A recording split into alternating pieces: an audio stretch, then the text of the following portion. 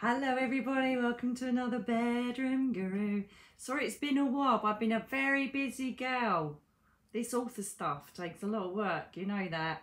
I've just had to reread and go through everything after the copyright, which is really exciting.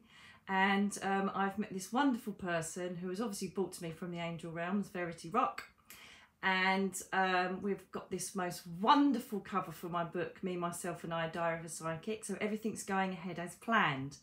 The only frustration is it takes a very long time. I have so many messages and emails asking me when the book's going to be out.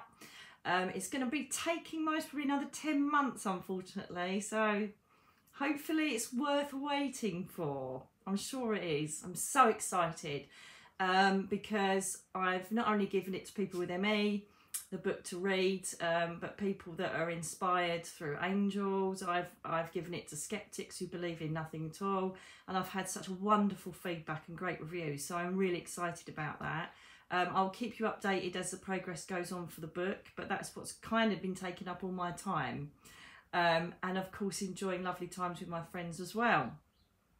Now, I was thinking about what I was going to talk about today, and it came up. I've just recently been to a wonderful festival at Blackpool Sands locally here, and I've met up with friends already and met some new friends, and I ended up talking to someone about empaths, and weirdly enough I then got 2 emails over the weekend asking about situations in their life, and I thought, oh my god, they're such empaths. Now I say quite lightly, because I know what an empath is, to people, but it's because you're an empath.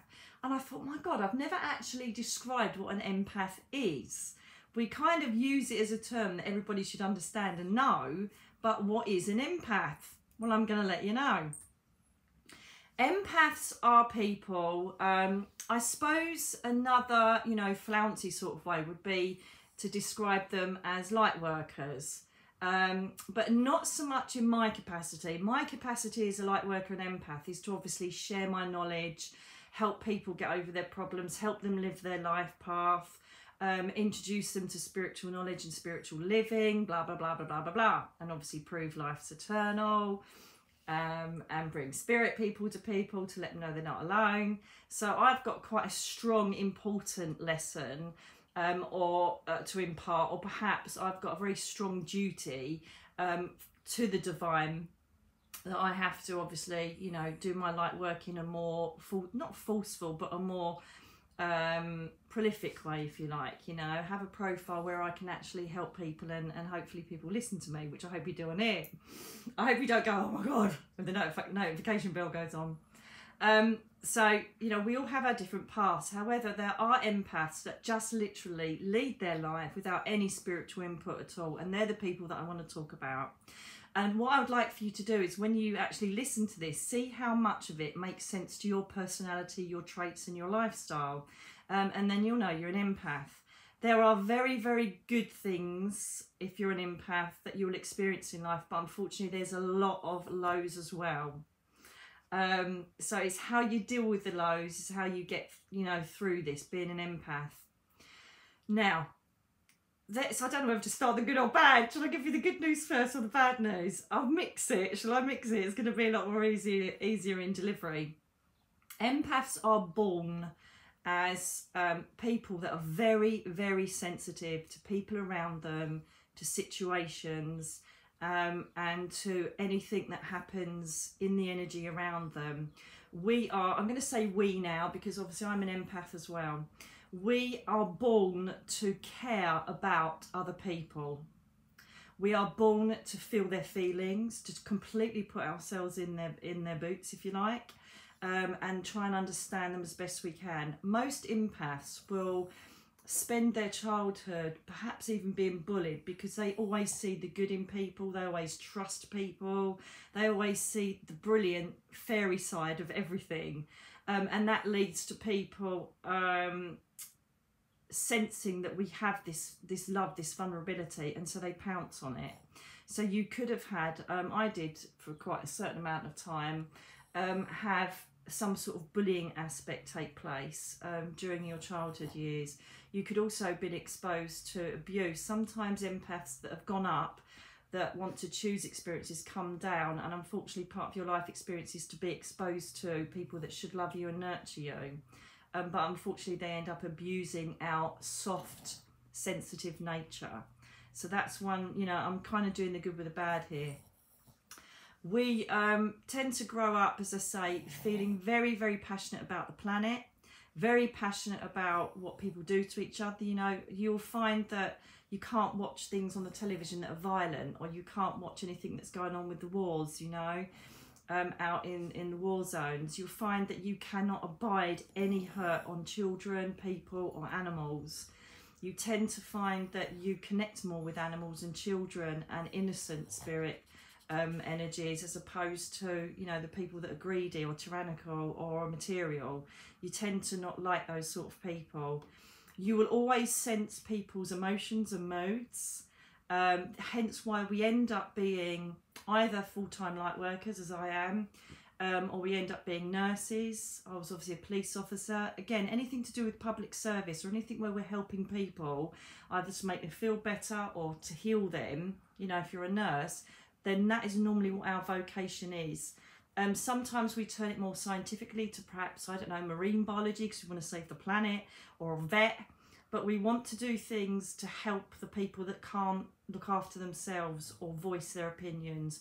We love to carry, nurture and look after everybody else. So again, a lot of you will be carers, whether that be as a professional capacity or even you end up caring for family members. The biggest problem that we attract, which I obviously hit on with the narcissist videos, is that we tend to find people who have got issues. We tend to be in relationships with people that have got issues. Why do we do this? What we do is as empaths, you will not consciously be aware of this, but you will always see the potential and the goodness of the soul within the person. Now, if you've seen my videos about the mouse and the lion, you will know that within us is our spirit, which is, you know, the essence of us, our core self. But then either situations or the heaviness of the base chakras of our soul can change us to be nasty people, to be selfish, to be violent, to be whatever we are, to be predators, narcissists, whoever we may be. So we start off pure, but I believe that some certain aspects of our society, our peerage, how we grow up, our development, our family can create us to be different animals to what we were when we first came down on the earth plane. And so we see beyond this exterior. So the exterior is perhaps someone that's got a drink problem or an addiction. Let's stick with that as you know, one of the problems we may be encountering. And what we do is we see the potential of the beautiful soul within. So we think, my God, they're so lovely. If they could get over this addiction, I can see that they could be a real success and real happy in their life. And so we kind of zone into the inner core being of that person. So everybody else around us is like, are you mental? They're getting drunk every night. What are you doing? But you're thinking, no, because I know if I help this person, they're going to be amazing. Okay? And you endure it.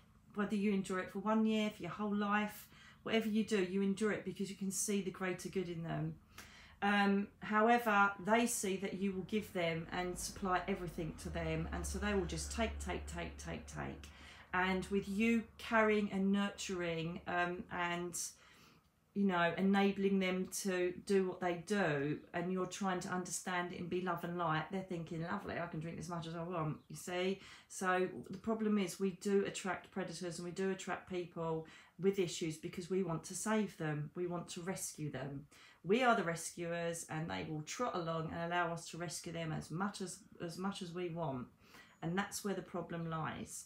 So if you find yourself in a relationship where they're either violent, got addictions, got issues, got problems, whatever it may be, unless they want to help themselves, you will never ever rectify or rescue those people, guaranteed.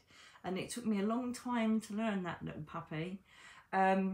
So what you need to do is walk away, and that's the hardest thing for us to do because we are dedicated, we're loyal, we're loving, we're understanding. And for us to walk away from situations, we don't think, right, I'm going to set this up, I'm going to do this for me, I'm going to do that. You think, oh my God, how are they going to cope? And that is one thing you have to learn in this life as an empath, is to cut it when it's needed.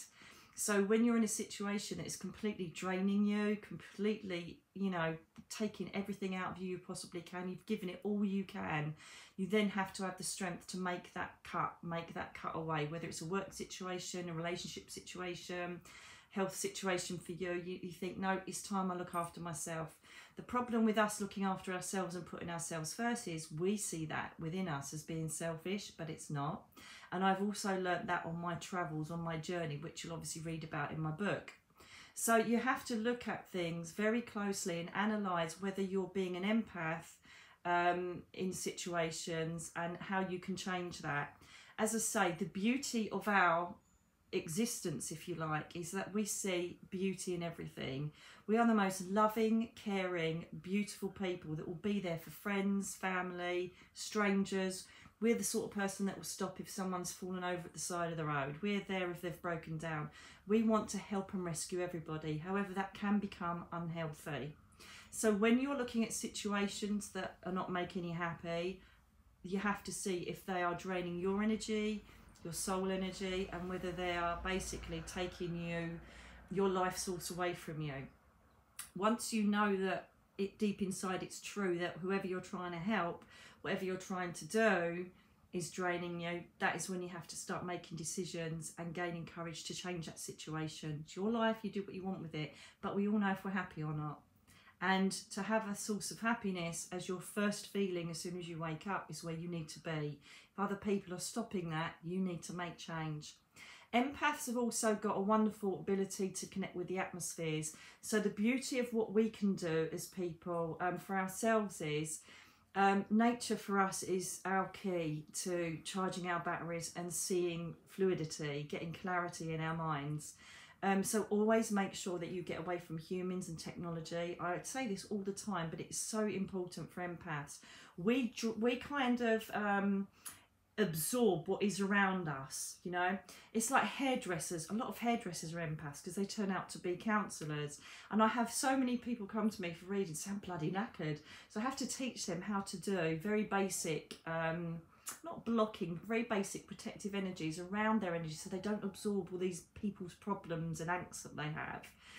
So by getting to nature, you're charging yourself up, walking in woodland, in your local park, getting away from it all, take the dog somewhere or do whatever you want to do, a hobby. Lots of empaths love gardening, they love to watch and nurture things grow. So that's something else that they absolutely love to do. Normally very nature orientated things about growth, or perhaps, you know, youth work, anything that makes you feel yes in helping people. You're so an empath. You're so an empath. We don't particularly like to be in the limelight. I've got no choice, but I quite like it because I know that I'm working for the greater good. So we tend to hold ourselves back and not put ourselves forward. Again, this can be a problem if you're looking for the ideal job, or you're looking for the ideal position, or you want to have that particular house. Sometimes we have to own a bit of strength. The only way to do that is to connect with nature, gain the strength of nature. I get it from going down by the sea every day. Also, empaths have got the most easiest way of connecting to the spirit world, to the angel realms. We are exposed to synchronicity and signs a lot more than normal people because we're sensitive to other frequencies. So if you're getting numerology, if you're getting numbers keep coming to you that are, you know, repeated, if you keep getting a robin come and see you, if you keep getting the same sentence being said by different voices, by different people, there are obviously messages from the divine that are trying to help you. You don't have to meditate, you don't have to get angel cards if you don't want to, you don't have to get right into spirituality, but be aware that because you're an empath, you're sensitive to spirit, you're sensitive to messages from the divine, you're sensitive to the angel realms, you're sensitive to all of the different beautiful divine and celestial frequencies that are there. And so that's what you'll find if you end up going to perhaps a spiritual workshop or into a spiritualist church. You might find your path there because you are way ahead of non-empaths, I'll tell you that now. So it is a choice for you if you want to find more peace or happiness. It is a process where you can take yourself to, you know, that spiritual path and enlightenment. You can do that yourself through meditation. However, I'm just talking about normal empaths that just live in their lives with their kids, with the job, with their husbands, or whatever they're doing, and, you know, trying to understand why it is they keep getting the same problems. And it's because we just want to help everybody. We want rainbows unicorns and fluffy fairies everywhere. Whereas the real world doesn't want that. It's not interested. It just wants to get on, make money and be the best they can, which is really sad. But hey ho, these people out there that want to do that, good luck to them. Empaths also, as I say, because they're open to signs and synchronicities, they're open to atmospheres. So if you walk into a house, you'll know if someone's just had a row, or you walk into a house and perhaps a baby's been born and you can feel the euphoric feeling of the new baby there. We are open to all of that and we're exposed to all of that. Very, very simple exercise for you to do. If you find that you're getting drained by people, perhaps if you work in a public environment and perhaps you work, I don't know, in you know, a complaints department, and you've just got people having a go at you all of the time, then you need to just adopt this. It's a very, very tiny little thing to do. And I do it sometimes if I know I've got a hard day or I'm perhaps going to be doing something I don't particularly want to do, then I get that brick wall up. So this is how you do it. In the morning, all you have to do is just basically envisage before you get up, laying there, and imagine. I think the best thing to do, I've done this before here, the vision is just to start with a big glowing football, if you like, a pink football at the base of your feet. And then imagine that football spreading out like chewing gum, like Hubba Bubba. That's how I used to see it. And then it's basically spreading out like, and then it like thins out like a balloon and comes right the way around your whole physical body until it's airtight at the top. And once you see yourself envisaged in this bubble, you might think, what the hell am I doing? Thinking about a pink bubble.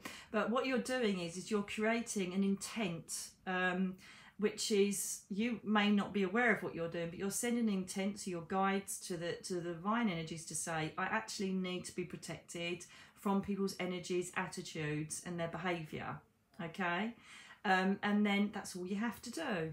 And then when you are standing in front of that said person or situation, imagine the pink part of that bubble in front of you as you're talking there, la la la la, and you'll sit there going, yeah, you can say whatever you want because I'm in my pink bubble and nothing is touching me today. Okay, I think I've said this before, I almost laugh because they go, oh, I've had this, I've had that, and I think, God, you're so miserable. But then I sit there laughing, going, oh my God, I'm so not getting any of this, just carry on blaring because I'm just not absorbing any of it at all. So always remember that pink wall in front of you if you're in a situation in front of a negative person, because you'll end up getting part of it and go home feeling exhausted and really paid off. So make sure you do that. The other thing is as well, if you really want to go one step further, and I've said this again in another video before as well, but it's perfect for empaths, is a labradorite. I'm sure there's a picture of it somewhere in one of my videos, or just Google it. Just think of Labrador with "ite" on the end of it. Labradorite, it's a beautiful, shiny, greeny, turquoisey blue stone with silver threads going through it. And I adore it because it's almost like the colour of my shell that I've got on today. I love anything to do with the sea, mermaids, shimmering blues and greens. So it's a perfect stone for me. What it is, labradorite is a very good protective stone of people that are vulnerable or are very sensitive to other people's emotions and behaviour.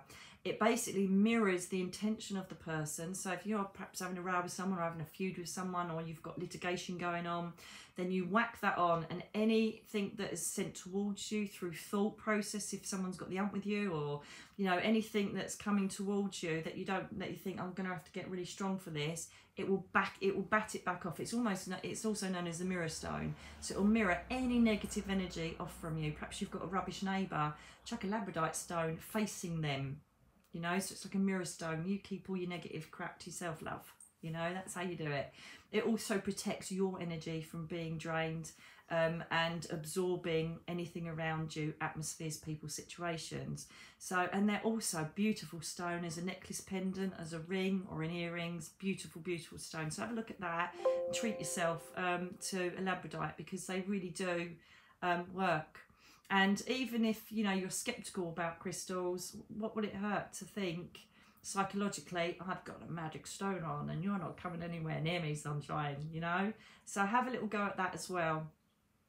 I would embrace being an empath. I embrace being an empath because I absorb all the things that are good for me. I've got the most beautiful friends around me, and if there's anybody that I don't particularly like or someone that I feel is draining me, then I kind of distance myself politely from them, even if, you know, I've got lovely family members, but even if there's a family member that I'm not too happy about, I just think, yep, there's my pink wall, and get on with it, because you've got an attitude I haven't, so it's fine, you know. And politely distance yourself away from those people. You'll find as well, the more you embrace this empath, this loving side of you, the more you'll attract loving people that are also empaths. So you'll end up being surrounded, if you work this and honour who you are, you will start having people that are empaths come around you that are willing to love and willing to give and are very kind, compassionate people. And then you think, wow, so am I. So then you find that you're not carrying people anymore. You know, you're not their agony aunt. You're not the person that's trying to push them to go and sort something out. You're like, God's sake. You know, I call them the yeah, but people. When, you know, they come and offload all their problems to you, and you go, well, have you tried that? Yeah, but I can't. Yeah, but. And the yeah, but people are the people that I avoid like the plague. And that's what you need to do. And as I say, by working this beautiful side of being an empath, you ordinarily start attracting friends, loved ones, or new partners that have got exactly the same energy, this calm, loving kindness that you instantly feel attracted to and think, yeah, you're good for me, you know. And it just helps you to get a lot stronger and a lot more focused in life. I think that's kind of about as much as I can say. Empaths like their own space, their own time. They like reading, they like being very introspective, they like to look at what's going on in their lives and analyse it. Sometimes we overanalyse, which again can be a nightmare. So it's all about healthy balance. It's all about balancing and looking after yourself. And as I say, if there's anything in your life that's troubling you, write it out like I do in a soul journal and analyse it and see if there's anything you can do to change it. And if you can, have the courage to do that. Make the changes to make you happy. Make the changes that don't make you slogging around for everybody else, because it's really not healthy. You need to be looking after yourself. Sometimes we don't have a choice. Perhaps we've got parents that need our care. And yes, we shine in that environment. But then if there are things they are capable of, let them do that. Encourage them to also have their own strengths. You know, just have a look at every situation around you and see what you can and can't do about it. The most important thing is, though, you have to go against your natural empath instinct. You have to put yourself first, because if you're not strong enough and you don't love yourself enough, you're not going to be any good for anybody else. You're just going to be running on permanent empty. There's more tips and clues, I think, on how to maintain this empath life. I'm sure I called the video, Am I Psychic? Or How Do I Know If I'm Psychic? There are also more tips and things like that on there that can help you feel a lot more comfortable in your own skin. But for the time being, I need to take my little babies down for a little rock pool session and go and ground myself in that beautiful sea that I can hear very close to me. And I'm going to leave you with those thoughts. If there's anything you want to know about empaths, please leave a comment below. Or, you know, send me an email. Let me know you're hearing these, and if there's any different subjects you want to discuss, anything that you want answers to, drop me a question on here or on Twitter or Insta or Facebook, and I'll by all means do anything I can to answer those. I do hope you're enjoying this. Welcome to the new subscribers as well. It's lovely to see more people coming along and having a listen. And as I say, anything you need an answer on, just drop it by me in any way you can through the social media sites. I'll do my best to answer them. So with that, I will love you and leave you, my beautiful little empaths, my little fairy people, and have a big think about what I've just said about and see if it affects you or if you are indeed an empath. You take care now, and I'll speak to you again very soon. God bless you. See you later. Bye now.